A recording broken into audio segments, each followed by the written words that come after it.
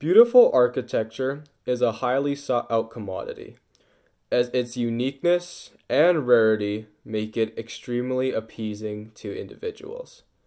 However, throughout our history, these works of art have always been extremely underprovided.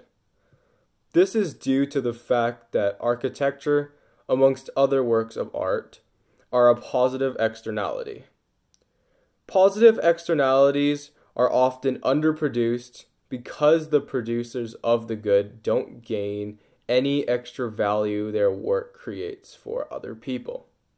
In other words, instead of the artist or creator receiving the majority of the reward, the bystanders are the ones who often benefit the most. The producer ends up bearing almost all the costs. In this case, for the architect, it would be their time, effort, and money to produce their work of art. However, they will only receive a marginal benefit for it. This is due to the social value being greater than that of the private value. So, what is a solution to deal with this, and how can it increase the supply of beautiful architecture to the socially optimal level? Well, the easiest solution would be to implement a Pigouvian subsidy.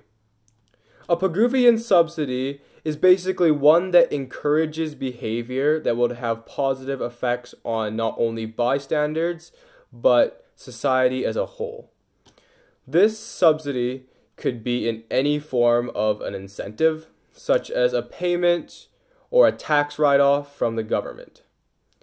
This will likely prompt artists to continue producing their work, and now that there's some sort of incentive in it for them, the results will be the level of output finally reaching the social optimal level. In our case, the levels of beautiful architecture will finally not be underprovided anymore, and we should start seeing much more being produced.